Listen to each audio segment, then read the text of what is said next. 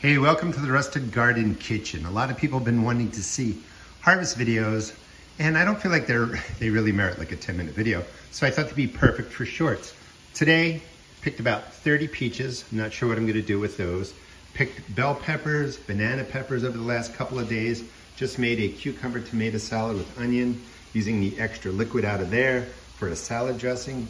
Keep picking cucumbers, they're almost endless. Couple tomatoes left. Took about 40 pounds of tomatoes, and I'm making tomato sauce. Also gonna be making a tomato sauce with sausage, doing one vegetarian. Still boiling away. That'll be seasoned once it's reduced down. And of course, everything ends right here. That's all gonna go out to the compost. But this is a pretty much standard harvest once the season really starts rolling in of what I'm taking out of the garden just about every weekend.